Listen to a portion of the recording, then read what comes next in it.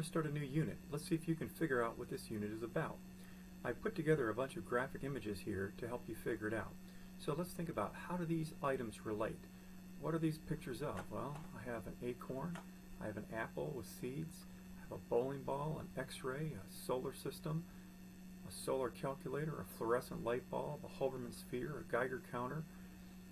It looks like an old computer monitor. I've got some nuclear power plants and some math equations. Boy, what does this have to do with? If you guess the atom, you're right. Hopefully by the end of this unit you will understand how all of these items relate to the structure of the atom and the history of the atom. So let's get started right away. This might be a graphic that you've seen something similar to before, and that little dot in the center might represent the nucleus of the atom. And then going along the outside, these rings or these orbits are paths the electrons might go in. Now that's getting closer to the modern day model of the atom, but it is not the correct model of the atom. So we'll start going way back and see what the ancients thought the atom was, and then we'll bring it forward and we'll discuss that as we develop the history of the atom. There's lots of questions that could guide us, I suppose. I'm not going to answer each of these at this point, but I'll give you a chance to think about them. How do we even know atoms exist? How do we know that electrons, protons, and neutrons exist? What is radiation? Where does it come from? Is radiation safe? Is it useful? Where does matter come from? How are elements formed? Are all atoms of an element the same? How do we measure atoms if they're so darn small? How do we know what stars are made of? And what's wrong with this picture? Well, by the end of this unit, you should be able to answer each of those questions. On my Google Classroom, I've listed probably 100 questions for you to think about, and by the end of this unit, you should be able to easily answer each of those questions. We'll break this unit up into 3 large portions. The first part will be the history of the atom, where we'll deal with these topics. Then we'll deal with, and we'll take a quiz after that. Then we'll do particles of the atom, and we'll take a quiz after this portion. And then we'll deal with light, and then we'll put all that together and have a separate little quiz over that. So that will be this unit, and then of course we'll add a portion related to nuclear as well. Alright, if we go way back to the ancient Greeks, we can learn about the history of the atom. And when I say the history of the atom, what I mean is the idea of the atom. Okay, that idea of the atom. And about 2,400 years ago, the Greeks were trying to understand matter. And they classified matter in one of 4 broad areas. They said all matter is either one of these 4 elements: earth, air, well, it should say fire, air, earth, and water. This is a little messed up here. Somehow we got water off of there. Wind should be water. And those were the 4 elements. Now, they even had symbols for them. This one that pointed down was earth. This one that pointed up was air. This one is fire, still the symbol we use today, and of course this is water. Now the name of these philosophers, and they were philosophers, they would be the equivalent of what we think of as professors today, maybe, at a university. Democritus, and I don't know how you say his name, I'll say Leucippus. And Democritus gave us the idea of democracy, that you could have representative government. Now his idea would not be what we think of today. In his idea, only educated male landowners were able to have an opinion and vote, right? Everyone else did not. But that's where we got our idea of democracy from. Now, generally, at this point, I would pull out a bowling ball and I would say, hey, this represents the model of the atom to the Greeks. And then I take that bowling ball and I drop it on my desk from about a foot up, and it makes a loud banging sound. Then I take a rubber mallet and I hit it as hard as I can, and the rubber mallet bounces off the bowling ball, and people are kind of giggling like, what is he doing? Then I cover up the holes on the bowling ball, and I inform you, my students, that I have drilled a hole into this atom looking for a nucleus, looking for protons, neutrons, and electrons. And I have students look inside, and sure enough, they can't find any of those things, because the Greek model had no protons, no electrons, or no neutrons. And it was solid, and it was indestructible. The word for that maybe would be indivisible. Like, I didn't say invisible, because you can see atoms, right? As long as there's enough of them. I said indivisible, meaning can't be broken apart. So, Democritus was a philosopher, came up with the idea of democracy, but he also gave us the term atomos, which means indivisible. And that's where the term atom is. It's a derived term. Now, the Greeks were more intellectual than they were experimenters. They believed if you had to resort to your hands to solve a problem, then you just weren't very smart. So they would come up with mind experiments, right? Like if you were to take a sheet of paper and tear it in half, and then take that sheet and tear it in half, and take that little piece and tear it in half. They said you would be able to do that for a long period of time, but at some point you would reach a point where you could no longer tear that piece of paper apart. And that point was what they called the atom, right? You'd be at the atom. Now, they had no evidence of this. It was merely a thought experiment, okay? Or another way to think about this is if I want to cross a room, I take and I can cover half the distance in each step. In a classroom, it might take you 6 or 7 steps where you initially start with a large distance, you cut that in half, you cut that in half, you cut that in half, you cut that in half, you cut that in half, and very quickly you're standing right next to the wall, and you can ask, am I at the wall? And the answer is no, you're half the distance from the wall. And so philosophically you're either at the wall, and you believe that, or you're not at the wall. And that would have been an argument the Greeks had. They believed in what was called the continuous theory of matter and the discontinuous theory of matter. And again, they had no experiments to support this idea. If you believe in the discontinuous theory of matter, you would believe that you would reach an endpoint, that is, the atom. If you believed in the continuous theory of matter, you could divide forever and ever and ever and get smaller and smaller and smaller. Now, today, what do we believe? Well, I know that we have atoms, but don't we have protons, neutrons, and electrons? Those are smaller than atoms. And those protons, neutrons, and electrons are made up of quarks, which are even smaller than protons, neutrons, and electrons. So, I'm not sure we have an absolute answer, but I would think that we believe in the discontinuous theory of matter. There is an endpoint. Now, do we know what the absolute endpoint is? No. But for us, the atom is the smallest part of matter that retains its property.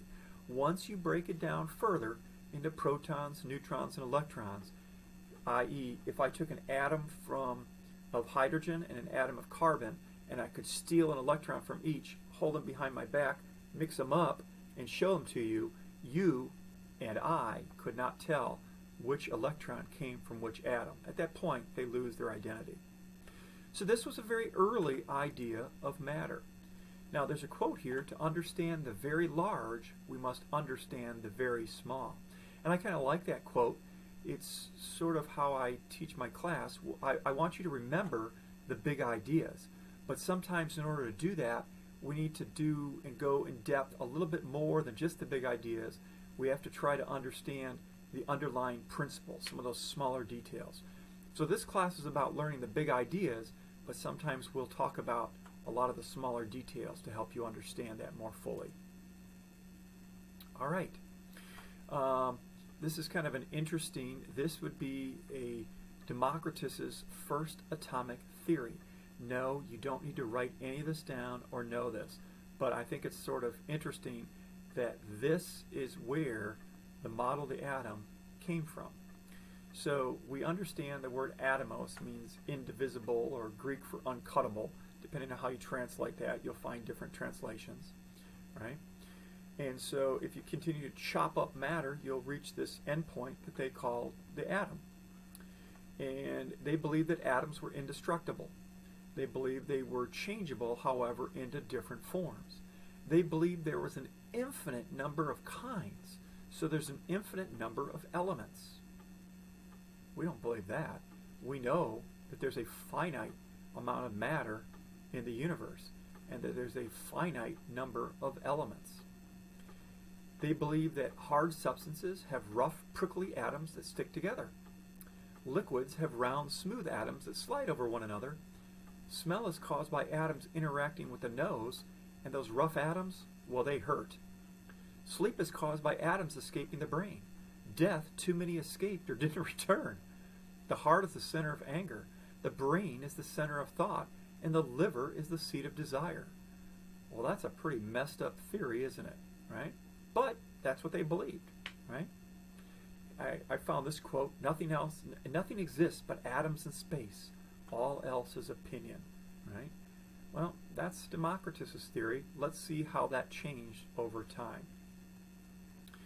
Now, Plato was also a Greek philosopher, and he was an atomist, meaning he believed in the existence of atoms. And they thought that there were just 4 elements, right? Not an infinite, but 4. And they were earth, water, fire, air, and ether. Now, we've already talked about the 4-element theory, and that 5th thing, ether, is stuff that you can't explain. And they had properties, right? And so all the elements would fit on the little chart, and if you combine fire and air, it would be hot. Fire and earth, dry. Earth and water, cold, and so on. And so that would be the 4-element theory. And if it didn't fit in there, it must be ether, something else close to heaven. Now, this is The Thinker by Rodin, famous sculptor. And let's see how those early ideas of matter were actually formed. And they're formed just the way we form ideas today. There's a saying that we might be able to see more and know more because metaphorically we're standing on the shoulders of the people that came before us. Not that they were ignorant, not that they were dumb. They did not have the benefit of 2,000 years of understanding that we now have. Now again, I won't try to pronounce his name, maybe Anaxagoras or something, who knows. Well, he was Greek. He was born 2,500 years ago, and he suggested every substance had its own kinds of seeds that cluster together to make substances, kind of like atoms are clustering together to make substances. Now that's why I showed a picture of an acorn and an apple. They're both small building blocks, and if you plant an acorn, you'll get an oak tree. If you plant an apple seed, you'll get an apple tree. So that's a pretty cool idea that he came up with, trying to figure out that, you know, there probably are different types of atoms, and that's why there's different elements. So that's what his contribution was. And then 10 years later comes this guy, Empedocles, and he suggests there's only 4 basic seeds: earth, air, fire, and water, and they combine in different ways. Then comes Democritus. Now, Democritus would have been, you know, maybe a little bit more important thinker at the time, so when he said something, he got a little bit more attention. So he's doing this, you know, 20 years after Empedocles, and he comes up with that word, atom. He called it atomos, but that's what it means. And he believed that matter consisted of these tiny units with space between them. And it's basically what we believe today. And he came up with that over 2,000 years ago. Unfortunately, there was a superstar among philosophers called Aristotle. And Aristotle did not agree with Democritus. And because Aristotle said it was wrong, everybody basically forgot about it for nearly 2,000 years. Okay? That's interesting how a few people's ideas are so powerful they outweigh other people's ideas. And so we always have to question in science and look for evidence to support, not just based blindly on the thinkings of one individual. Aristotle, even though he didn't agree with Democritus, added those ideas or qualities of heat, cold, dryness to their to improve what he didn't believe was correct. All right. Then through the time of the Greeks, the Romans were fighters and gladiators. They were not giant thinkers, and then came the Middle Ages, where it was the Dark Ages, which meant basically there wasn't a lot of science happening. Then we come up to Robert Boyle. Robert Boyle said basically a substance was an element unless it could be broken down to two or more simpler substances. So if you think about the four-element theory with air being an element, Robert Boyle separated air out and disproved and worked on disproving, well, the phlogiston theory. So if you could disprove the phlogiston theory that air was actually a mixture of oxygen and other substances, then you can disprove the four-element theory. So Robert Boyle was a very careful scientist, and through careful measurement disproved the four-element theory.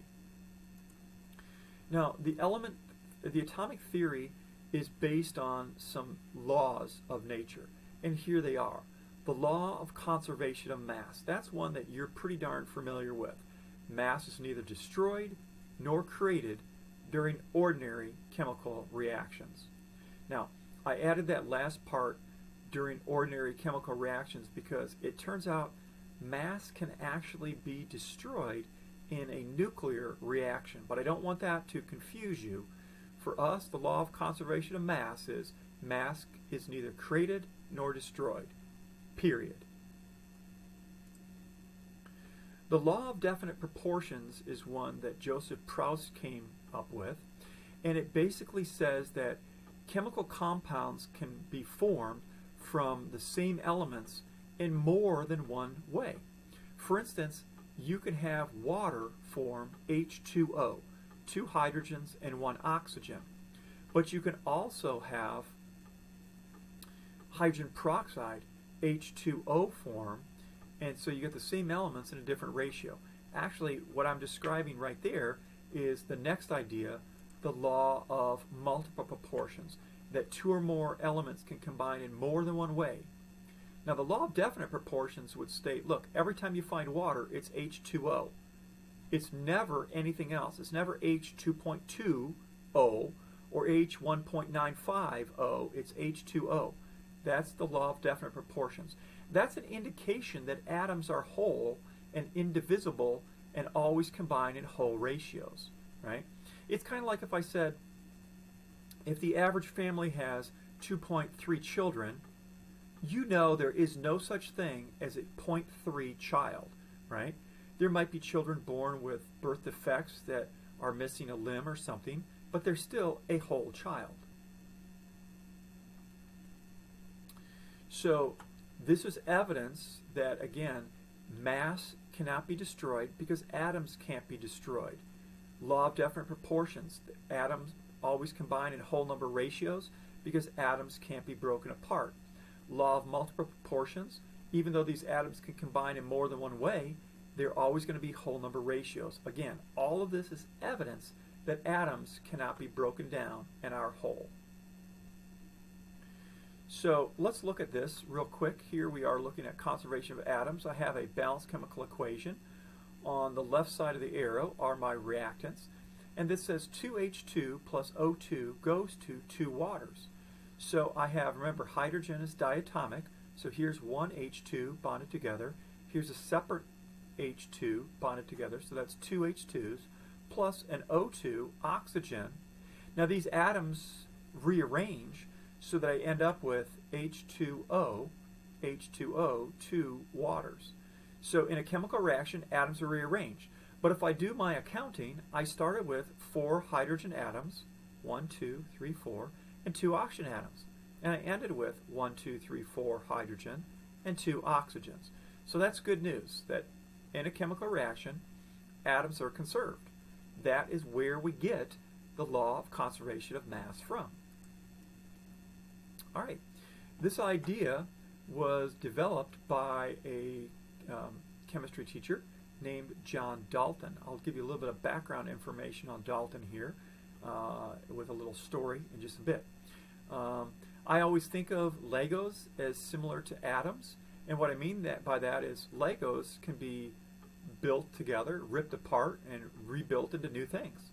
And you don't destroy Legos. In fact, if you've ever tried to destroy a Lego, they're pretty difficult, right? I mean, unless you take a blowtorch to them or a large hammer and smash them incredibly hard, Legos pretty much are indestructible. And atoms are kind of the same way. Atoms are basically indestructible. Unless you take an atom smasher or do a nuclear reaction, they basically stay the same. They don't change. So atoms can also be rearranged into different substances. Let's do a mental experiment here. I've got here a container, a thick-walled glass container, and it has a mass of 300 grams. And inside here, I'm going to add 80 grams of oxygen and 5 grams of hydrogen. So I'm adding hydrogen and oxygen. And then I have some electrodes here where I can hit a switch to cause a spark. And let's see what happens. After I make my little spark happen, when I look inside, I no longer have any hydrogen. I still have 40 grams of oxygen. My container weighs 300 grams, so the total mass of this is still 385 grams. So how much water was produced? I'll give you a second to think about that. If you said 45 grams, you're correct. Do you see how if this weighs 385 grams, if the container still weighs 300 grams, and you got 40 grams of oxygen left, this has to be 45, so that this adds up to 385. That's the law of conservation of mass. All right. Proust was an individual. Let's look at his contribution to this. He said every compound has a specific ratio of elements, and it's a ratio by mass. So water, every time you find it, has 8 grams of oxygen for every 1 gram of hydrogen. And there's never an example of water that doesn't contain that. So he called this the law of definite proportions. Now, the law of multiple proportions is a little bit different. This one says Dalton could then use his theory to determine the elemental composition of compounds because he had no really reliable scale for atomic masses. Let's unpack this a little bit.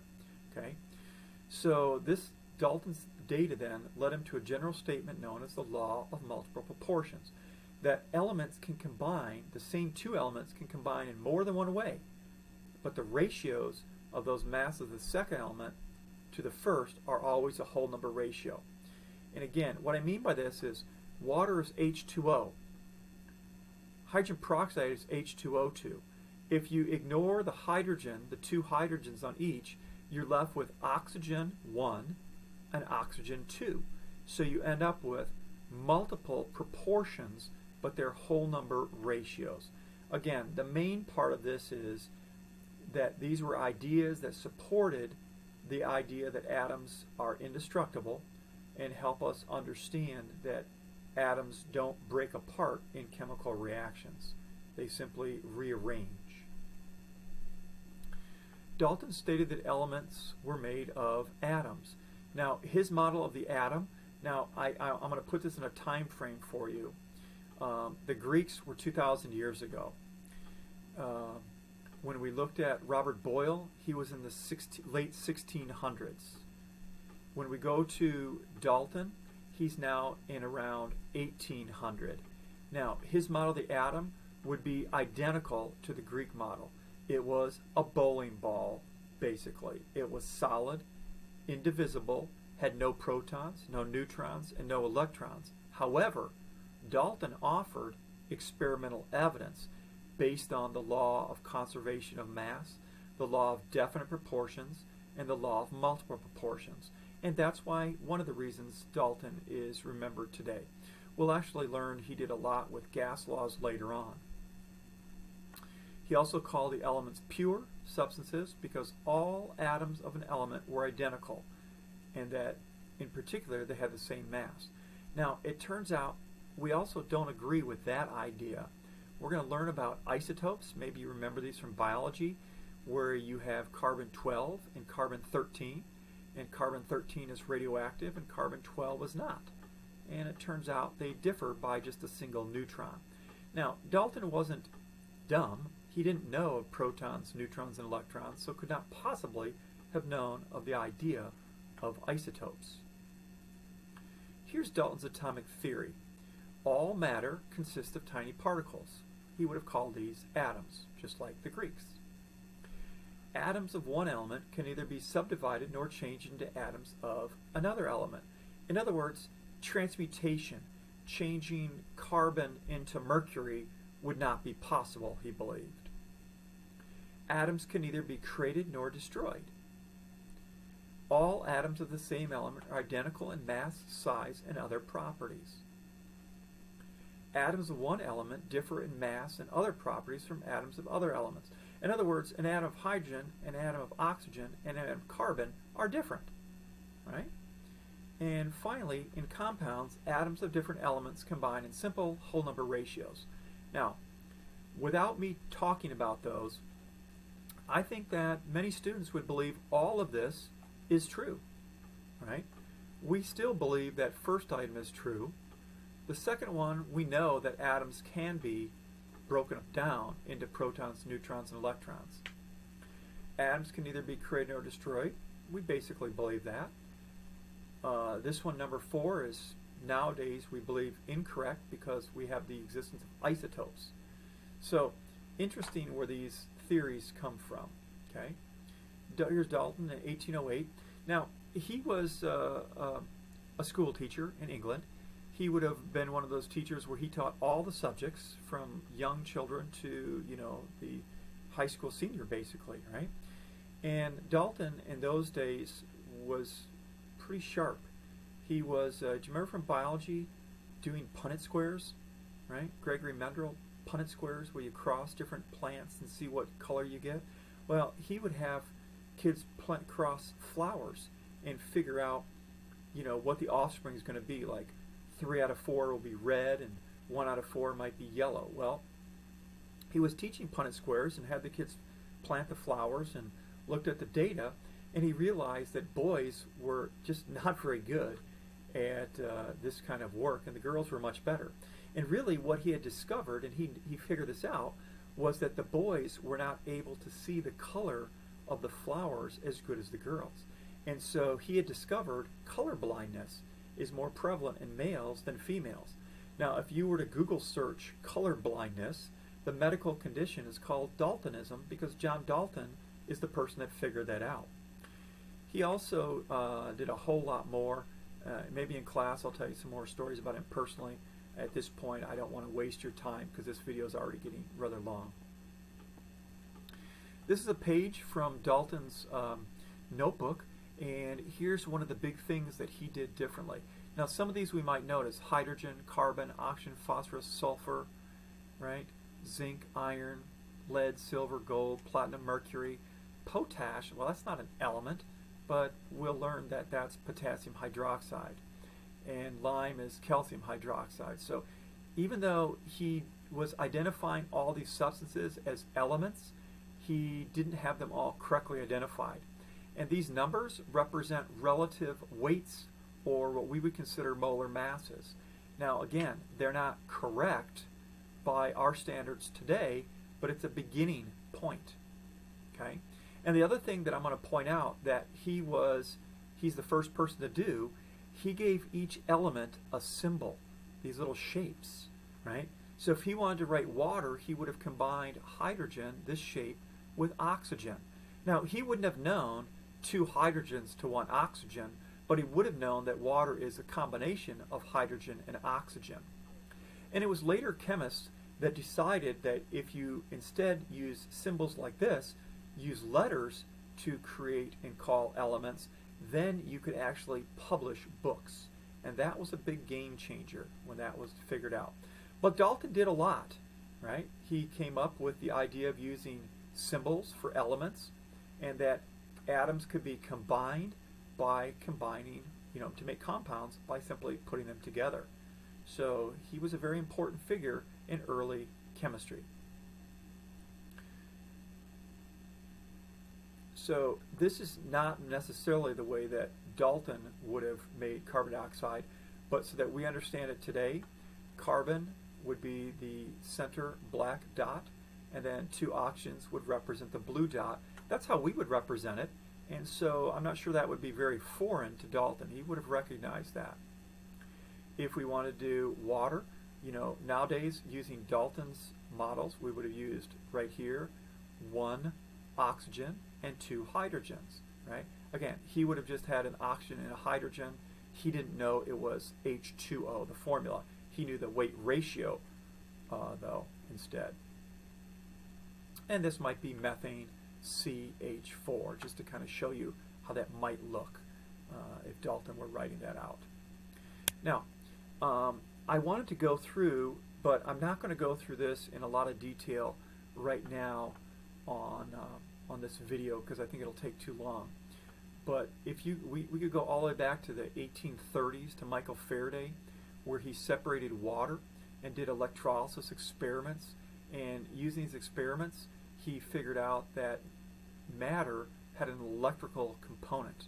Okay, now that's going to be an important idea as we develop the model of the atom. And again, this is all after Dalton's work in the early 1800s. Then there wasn't a lot of work happening, and then by 1895, this guy Wilhelm Röntgen discovers X-rays, and we're going to talk about cathode rays and all this stuff, and then how X-rays in radiation could be used to discover and elucidate the structure of the atom.